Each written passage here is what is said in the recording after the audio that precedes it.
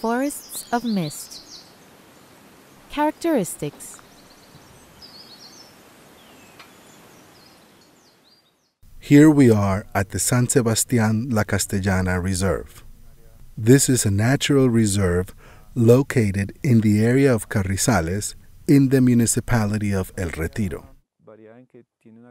It is important because it has a great amount of vegetation and because it's a low pre-montane wet forest. Sergio, what is the altitude of these kinds of forests? They're usually at 2,600 meters above sea level up until 3,000 meters. This reserve is located at around 2,600 to 2,800 or 2,900 meters above sea level.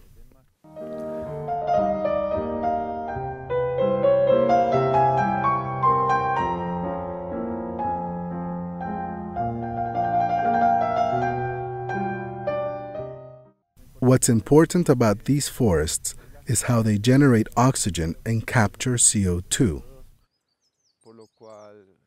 therefore becoming a great lung for any city that is near any of these forests.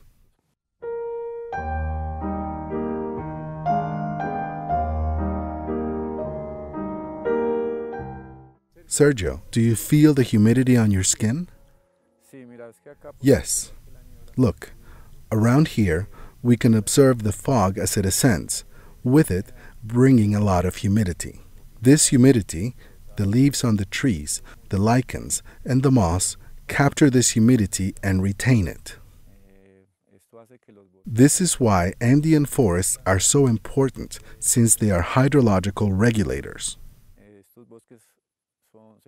These woods are located near surrounding valleys.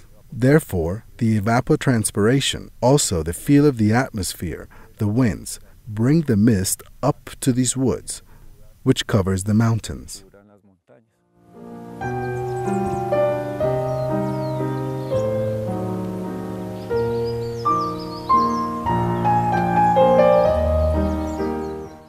Here we have a hydric outcrop and lichens.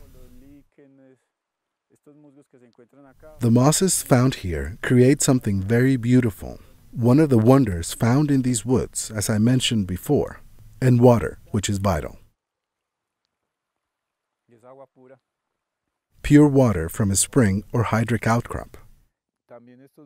These woods also have a great anthropic pressure due to human beings, since the current rate of urban development in these areas is turning into a threat for the forests of mist or Páramo forests.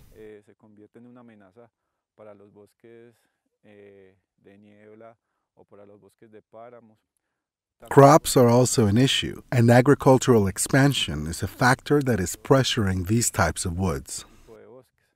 Thanks to the laws created by the same autonomous regional corporations who regulate and protect these types of forests, acting as a cushion and shield so that these woods, located on private property, are not affected by their owners. Also, administrative institutions are giving benefits in terms of properties that protect their natural resource.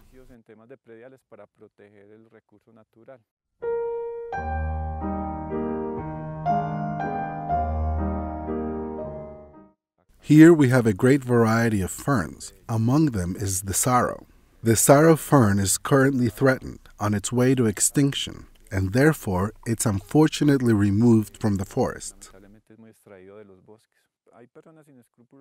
There are unscrupulous people that damage the sarro plant by cutting it in order to extract its root and sell it in their greenhouses.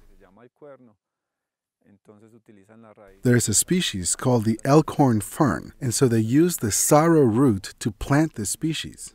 I invite you not to buy sarro because it's affecting this very important species.